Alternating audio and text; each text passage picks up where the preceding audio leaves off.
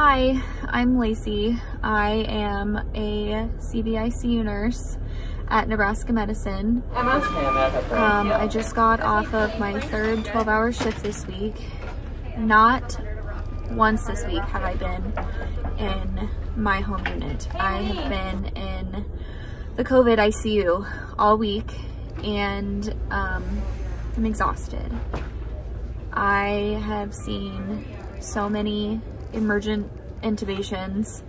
I've seen people more sick than I've ever seen in my life, and they just drop so fast. And what's sad is what I would normally do on my floor is just run in and start whatever life-saving measures they need.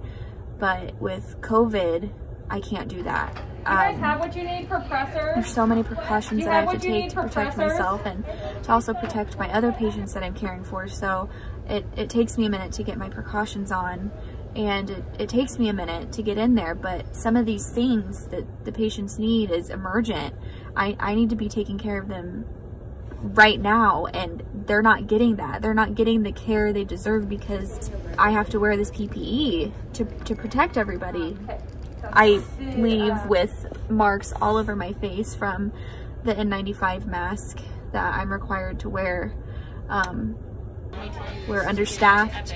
We have so much on our plates as nurses. There's not enough of us to help.